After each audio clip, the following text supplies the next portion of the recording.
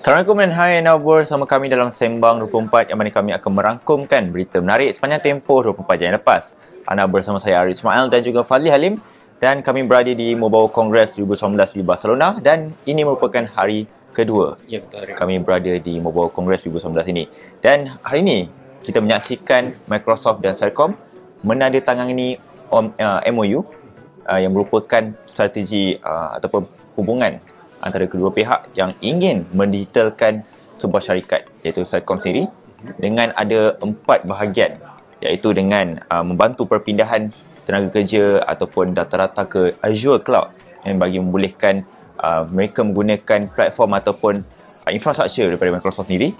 Dan juga kita melihat mereka juga ingin membangunkan pusat inovasi Celcom Microsoft untuk membantu pertumbuhan dari segi ruang kerja moden dan juga pertumbuhan dari segi solusi IoT, Internet of Things. Jadi nampak kat sini yang memang Celcom ingin mendigitalkan syarikat dan juga memberi tenaga kerja yang lebih efisien berbanding menggunakan tenaga-tenaga ataupun cara yang tradisional. Dan juga kita melihat satu lagi bahagian iaitu membawa ruang kerja moden ke staf Celcom dengan adanya Microsoft punya portfolio seperti OneDrive, kita ada Microsoft 365 kan? Dan juga akhir sekali mereka ingin membawa program menambah baik tenaga kerja yang mana ingin meningkatkan lagi tenaga kerja ataupun skill untuk staff Celcom ini sendiri. Jadi maknanya dekat sini Celcom nakkan staff mereka lebih celik kepada penggunaan cloud dan juga platform-platform berkaitan dengan security. Saya pun nampak yang Celcom lebih mencari penawaran daripada Microsoft ini dan boleh lihat bagaimana Microsoft approach juga kepada Celcom ini bahawa mereka mempunyai satu infrastruktur dan juga ekosistem yang bagus untuk Celcom, untuk satu company dia menggunakan ekosistem yang diberikan oleh Microsoft ini. Itulah salah satu sebabnya. Jadi secara kasarnya mereka ingin membuat kerja lebih efisien. Dari segi, sebab kita dah nampak Microsoft ni banyak infrastruktur yang lebih moden dan juga ingin membantu terutama telco dalam memberi tenaga yang lebih efisien dan juga lebih menjimatkan dari segi kos dan membolehkan telco-telco ini melabur ke bahagian yang lebih berkepentingan. Contohnya pertumbuhan 5G yang kita nampak pada revolusi ini. Sebab kita nampak 5G pun dah makin meluas dalam banyak peranti yang sudah pun menggunakan 5G. Dan tahun ini kita melihat generasi awal. Sebab kita tengok peranti-peranti pun banyak yang mula mengada dengan sokongan 5G seperti Xiaomi Mi Mix 3 5G. Kita nampak Galaxy S10 dengan 5G. Huawei Mate 10 pun ada 5G. Jadi ini antara usaha bagi membolehkan Celcom melaburkan kos ke bahagian-bahagian lain, terutamanya 5G. Langkah awal. Jadi hari ini kami banyak berkesempatan untuk mencuba lebih banyak lagi telefon-telefon, peranti-peranti. Dan hari ini apa yang Fazli pergi ke booth mana yang paling Fazli pergi untuk yang paling melihat? Saya berminat nak tengok sekali adalah kebanyakan booth saya pergi adalah kebanyakan yang unik lah. Contohnya macam semalam ada Huawei Mate X. Kemudian kali ini saya pegang satu device daripada Nubia iaitu Nubia Alpha. Ini adalah sebuah peranti pintar. Secara mengejutnya ini adalah sebuah peranti pintar kerana apabila anda melihat peranti tersebut, ini adalah sebuah boleh kata wearables. So jadi, anda perlu memakainya di tangan untuk menggunakannya. Bukan bermaksud anda hanya perlu pakai saja, tapi boleh gunakan jika tak nak pakai dan sebagainya. Tapi dari segi spesifikasinya, walaupun Nubia mengatakan yang bahawa ini adalah sebuah telefon yang boleh dipakai tapi bukan smartwatch, spesifikasinya menggunakan prosesor Snapdragon Wear 2100. Jadi dia ada sokongan telefon ni, maknanya boleh call. Dia boleh call dari speaker dan sebagainya. Tapi kalau nak buat contohnya macam aplikasi WhatsApp ke, yang tu saya kurang pasti. Dan dia mempunyai skrin daripada atas ke bawah, hampir separuh lah. Hampir separuh. Tapi secara kasarnya ini merupakan telefon dalam bentuk pergelangan. Ya, betul. Yang perlu diletak di tangan. Perlu letak di tangan. Sebuah telefon yang perlu letak di tangan. Pada mulanya saya katakan ini agak, bukan nak kata mengarut, tapi tak sesuai untuk digunakan sebagai satu peranti smartwatch ataupun peranti pintar, telefon pintar contohnya. Dan saya melihat sendiri bila skrin tu ke bawah, apa kegunaan dia letak skrin tu ke bawah? Kira dia skrin dia melengkung. Okey, lepas tu dia punya informasi dia sampai ke bawah. Memang akan sampai ke bawah. So sampai ke belakang kat sini. So apa kegunaan dia berletak macam tu. Adakah kita akan pergi macam ni? Saya kurang pastilah apa tujuan dia meletakkan. Kemudian dia bukan nak kata bahagian hadapan tak ada, tapi dia ada bahagian tengah ni terdapat satu kamera, kamera 5 megapiksel yang boleh menangkap gambar dan juga video. Tapi untuk jam pita ni tak dapat hasilkan gambar yang begitu bagus. Kemudian selain daripada itu yang menarik juga dia beri air gesture.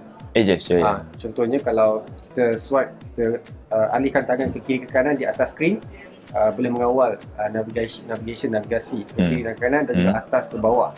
Masalahnya dia hanya navigasi saja. Dia tidak ada pilihan. Contohnya pilihan maksud saya, kalau nak pilih option tu, kita perlu tekan.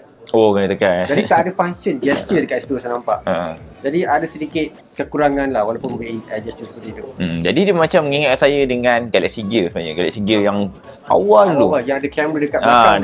Dia ada kamera dia, lepas tu dia ada sokongan telefon ni, maknanya boleh call, boleh hantar message.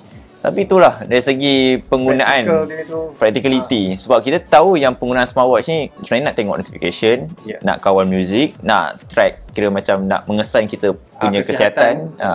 Tapi untuk sokongan telefon ni atau message masih lagi macam kurang. Macam Power Rangers jugalah kalau jam ni sebenarnya. Dan agak awkward. Tapi saya dapat satu kelebihan atau kesenangan bila menggunakan smartwatch yang boleh mengangkat call adalah apabila saya pergi ke, contohnya saya memandu kereta dan pergi masuk ke kedai beli makanan ke apa ke, contohnya di stesen minyak terutamanya, dan saya menerima panggilan menerusi Apple Watch. Pada masa memang saya tak gunakan eSIM, memang Malaysia tak ada eSIM, menggunakan Apple Watch, menggunakan Bluetooth saja. Saya dapat rasakan ianya agak convenient, tapi anda perlu menjawab panggilan macam Power Rangers. Tapi bagi saya pengguna smartwatch memang saya akan selalu, kalau dalam kereta saya tengah driving, memang saya akan pakai. Masa driver pun agak berguna sebab phone saya memang kat dalam poket, memang nak keluar time driving tu susah. Jadi bila dah ada dengan smartwatch ni, senang. Kita boleh lock speaker, betul macam pegang steering, tak payah nak susah-susah. Ya betul. Dan kita rasa macam ni betul-betul zaman masa depan ni. Jadi inilah fungsi-fungsi yang telah ditawarkan oleh pengeluar ataupun nak melakukan sesuatu yang baru. Sebab kita ternampak asasi wearable, asasi smartwatch. Jadi apa pengeluar fikir, apa kata kita menghasilkan sebuah telefon keluar daripada kotak. Telefon yang keluar daripada kotak dengan membuat sebuah rekaan yang boleh dipakai di kelangan tengah ni. So ini benda yang sangat unik. Dan hari ni saya sebenarnya berkesempatan untuk pergi ke booth Energizer yang menawarkan sebuah telefon yang sangat tebal. Iaitu Energizer. Saya lupa sampai nama pun lupa. Nama dia panjang, Energizer Power Max P1800K Pop. Nama panjang. Kenapa ada pop dekat belakang? Saya pun tak sure sebab mungkin sebab rekaan dia. Sebab rekaan dia sebenarnya dia lebih ke arah lifestyle. Dia bukanlah sebuah peranti yang direka untuk tahan lasak. Sebab selalu kita nampak yang macam peranti daripada Cat, daripada Fleur, dia orang buat macam C80, dia orang buat macam sebuah telefon yang boleh kesan suhu. Tapi yang ni macam sebuah peranti yang memang lifestyle. So kita nampak sampai rekat depan dia pun menggunakan skrin sepenuhnya. Memang ikut trend sekarang. Dan paling best ni dia ada pop-up camera. Dekat kamera hadapan tu. Dia dah macam peranti Oppo lah. Dia boleh naik-naik. Dia boleh naik-naik kamera tu. Jadi kita nampak kat sini yang Energizer pun dah melakukan sebuah telefon yang tebal. Dan paling best sekali je lah, dia punya bateri dia. 18,000 mAh. Berapa hari tu hari? Berapa hari tu saya tak sure lah sebab dia tak beri apa info dari segi apa. Tapi dia penggunaan tu kita boleh expect memang terlampau lama.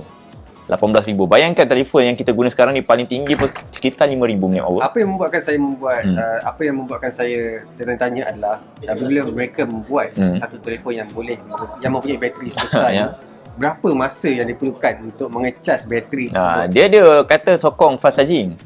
Tapi yalah, tu apply untuk nombor 3,000 mAh. tapi nombor tu masih tak diberikan. Dan saya pun masih lagi tak nak cari dia punya specs untuk berat.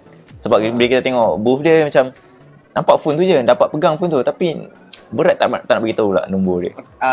Anggaran Arif macam mana? Macam pegang power bank 10,000 tu 2 kali. So memang berat. Memang berat. Tapi saya cuba kagum sebab dia punya rekaan depan dia memang moden. Nampak moden. Saya pun tak tahu siapa yang nak gunakan telefon ni sebenarnya. Nak kata orang yang tahan lasak tak juga, nak kata orang yang lifestyle pun tak juga. Membuatkan saya tertanya juga macam OB ataupun FB selalu dia pernah menyatakan sebelum ni yang teknologi bateri masih belum diperbarui. Tapi betul-betul memang betul tak diperbarui lagi sebab sampai kena ada telefon yang tebal. Ya. Itu yang problem. Kita dah macam tak ada idea macam mana nak buat bateri tu lagi bagus. Tidak melibatkan ketebalan dan sebagainya. Jadi inilah menyebabkan Energizer dia membuat. Saya rasa pun ini adalah satu, nak kata ni lah, macam diorang pun sebenarnya diorang dah buat lama telefon ni. Jadi mereka nak buat satu perkara yang orang ramai melihat mereka adalah menghasilkan telefon ni lah. Jenama daripada bateri tu. Sebab ramai ingat yang Energizer baru keluarkan phone. Sebab saya baca kat komen Amanz tadi kata ini macam first time dengar kan. Tapi sebenarnya Energizer dah buat lama dah telefon ni. Actually masa MWC tahun lepas pun mereka terkenal dengan sebuah bateri yang besar. Tak silap saya dekat 10 ataupun 12,000 mAh. Tapi ini merupakan kali pertama mereka menghasilkan 18,000 mAh. Dan paling best lagi dia punya spesifikasi dia pun bukanlah calang. Kiranya dia masih menggunakan Helio P60, ada 6GB RAM, storage 128GB, 3 kamera belakang, 2 kamera depan. Spesifikasi tahun ni? Spesifikasi tahun ni. So itulah sebab bila saya pegang tu saya fikir siapa nak pakai telefon ni. Macam saya cakap tadi lah, mungkin pada tahun lepas mereka dah buat bateri yang besar, tahun ni 18,000. Mungkin tahun hadapan akan jadi 20 lebih. 20,000 jadi kita tak tahulah. Tapi ini satu orang kata usaha yang sangat-sangat dialu-alukan. Sebab kita nampak telefon ni pun dah semakin lama semakin powerful, tapi bateri masih lagi ditakut yang lama. Kiranya paling besar memang sekarang pun 4,000, 5,000. Tapi itulah, kita nak sesuatu yang lebih besar kira untuk bertahan lama. Jadi itulah saja untuk Sembang 24 pada hari ini. Jadi bagi anda yang mempunyai sebarang cadangan ataupun sebarang komen, anda boleh kemukakan kepada kami melalui komen di bawah ini. Jadi sekian saja daripada saya, Arif Ismail dan juga Fazli Halim, bersempena dengan acara membawa Kongres 2019 di Barcelona. Sehingga kita berjumpa lagi untuk video seterusnya.